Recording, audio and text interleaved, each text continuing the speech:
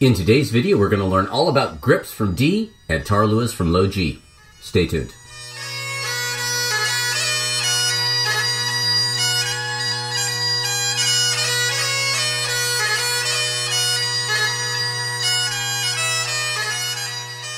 Well, hello everybody, I'm Matt Willis Bagpiper, and on this channel I make videos to make you a stronger and more confident piper. If you like this kind of content, please think about subscribing to the channel and giving the video a like. I also teach online bagpipe lessons if you want more personalized instruction, but more on that later. So today we're talking about two rather unusual embellishments, the grip from D and the taorluath from low G, and in each case we're going to take the normal embellishment and play it differently. So grips from any other note, A, B, C, E, F, high G, and high A are all played low G with a D grace note separating them. However, if the note before the grip is a D, the note separating is going to be a B grace note. That's right, the bottom ring finger. And taorluaths, if you're playing a taorluath from A, B, C, E, F, G, and high A, those are all played by going to a low G, separating with a D grace note, and then heading up to typically an A with an E grace note, though there are of course other exceptions. The taorluath from D I've already covered. It's going to be in a video somewhere above my head here or in the description. The taorluath from D, similar to the grip we're going over today, is going to have one of those B grace notes, but that's not what today's about. Today's video is all about the taorluath from low G, and it's a very unusual animal compared to the rest of them. In the description below, there's a link to the PDF document we have here, so go ahead, print that out, put it on a tablet, have it in front of you so you can follow along. I've affectionately dubbed these embellishments the Oddballs, and actually wrote a tune we'll be playing at the end of this video called the Oddballs that incorporates both these rather unusual embellishments. Before we dive into the exercise, I first want to work on stretching this bottom ring finger. So what I want you to do, and there's no need to blow through the practice chanter as you do this, go ahead, put your fingers in a low G position, and then I want you to explode that ring finger off the chanter and let it very slowly come back down. This is all about a nice explosive motion up so that we're recruiting more of the fast twitch lifting muscle fibers. And no worries if at first you can't kind of have it pop up quite so quickly. I've been doing this for quite a long time, but this will go a long way to helping get that finger under control.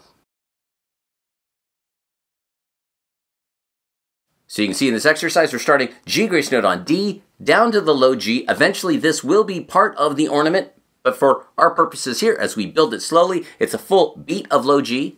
We'll then separate it with that B grace note, trying to keep it as small and chirpy as possible before heading to an A. Then we'll do the same thing, except instead of ending on a low A, we're going to head back up to a D. That one is nice and awkward under the hands, but we're going to set the metronome at a reasonable speed and see how this goes. So, here's the first two measures of the exercise.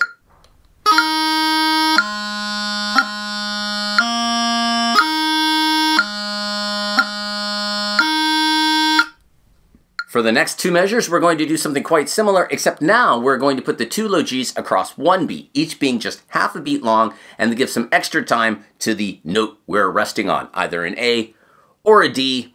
Let's give that one a try.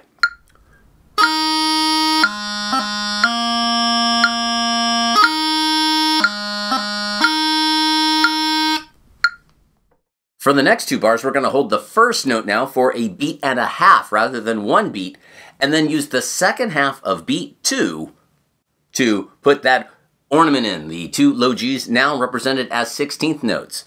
Bum, do, do, da, bum, do, do, da. Let's give it a go.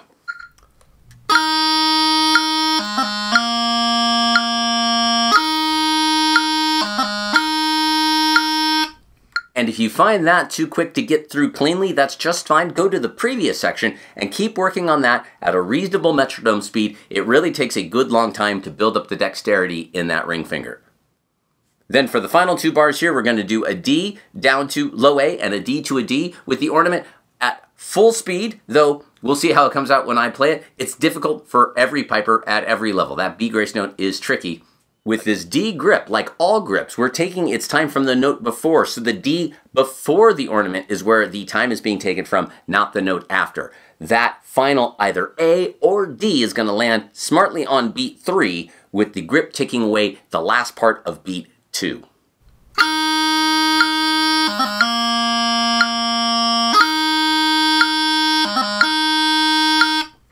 And even there, I would like to see if I could get that B grace note just a little bit chirpier yet still, but it is what it is. That finger is a tough finger to move, and perhaps that's some of the charm of this particular ornament.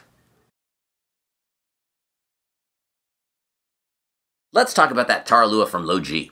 There's two things that make the taorluath from low G interesting. The first, for me, is that it does not double the low G. We're going to be on low G and then use grace notes to take us up to an A that we will repeat. So while a normal taorluath from any other note, even D, is going to be 2 low Gs, either separated by a D grace note or a B grace note, in this case, it's an A that's going to be separated by an E grace note. And then the second thing, the ornament only has one sounding tone. That's a note written like a grace note that we want to hear, whereas a normal taorluath has 2 sounding tones, those 2 low Gs, bop, bop. This one just has one A before landing on the final A of the ornament. It's really not as confusing as it sounds, and we're going to start right now with this first measure, G grace note to low G, D grace note to low A, and then an E grace note to yet another low A.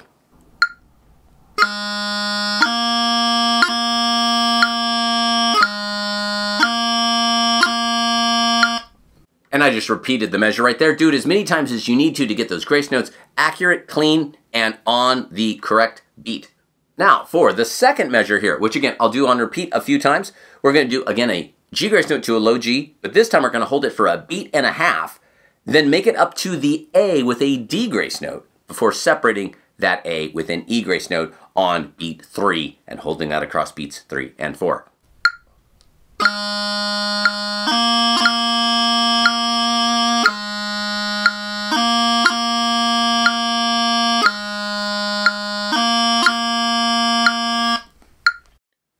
For measure 3, we're going to hold that low A even longer. This time it's going to be for a beat and 3/4. That's the double dots there. The first dot is half, and then the next dot is half of that half. So that's a quarter plus half is 3/4. So that's a beat and 3/4. That's how you would write it out. Kind of crazy looking, but that's how it's done. And then you see the 2 flags on that low A, meaning it's a 16th note or 1/4 of the beat. But the E grace note's still going to take us to the low A on beat 3 and hold that across beat 4. I think it'll be easier to hear than explain.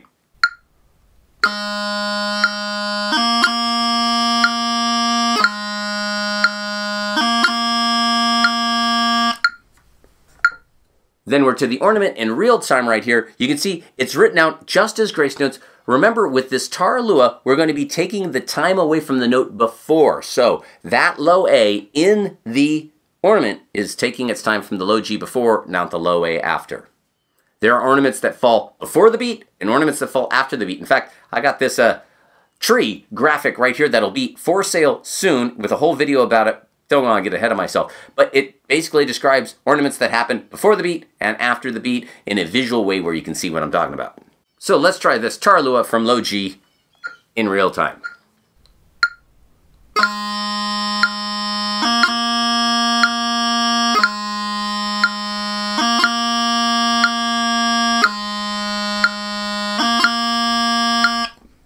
Make sure with this taorluath that you're hearing the A between the 2 grace notes. We do not want.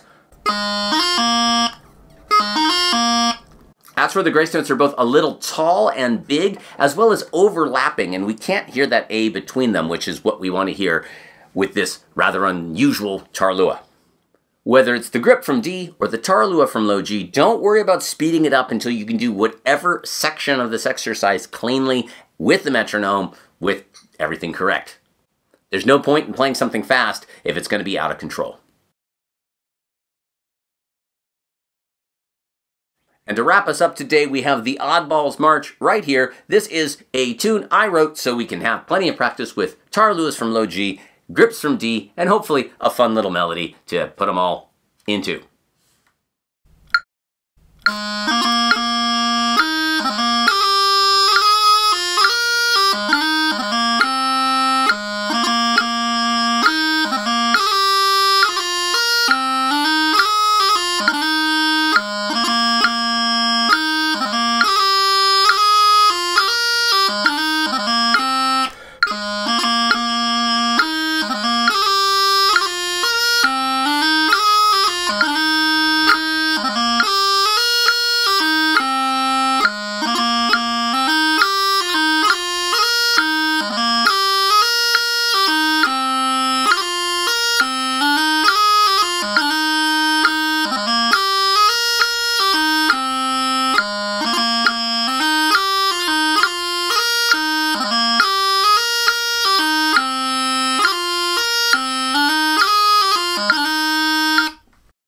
Well, there you go, everybody. 2 unusual embellishments, but ones that are good to have under your fingers so you're not surprised when you run into these in the wild, be it in a pibroch or an oddball tune like that one right there.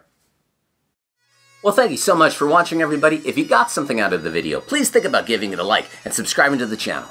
If you're enjoying the content here, think about heading over to my Patreon, and a special shout out to my #1 supporter, Michael Dingus, and my newest big supporter, Dennis Mulgrew. You'll see names now, folks, scrolling up. These are folks that support the channel monthly. I'd love to add your name to this list. You often get early access to materials and videos, as well as other perks, so go head over to the Patreon.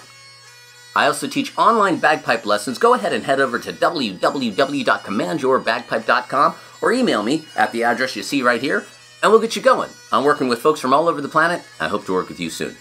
I also have Command Your Bagpipe merchandise like this lovely hoodie and prescription bagpipe merchandise like this mug right here. But there's also t-shirts, hats, tons of other stuff. Go check out the merch store and let the world know that you command your bagpipe. Well, thank you so much for watching, everybody. Again, I'm Matt Willis, and until next time, cheers.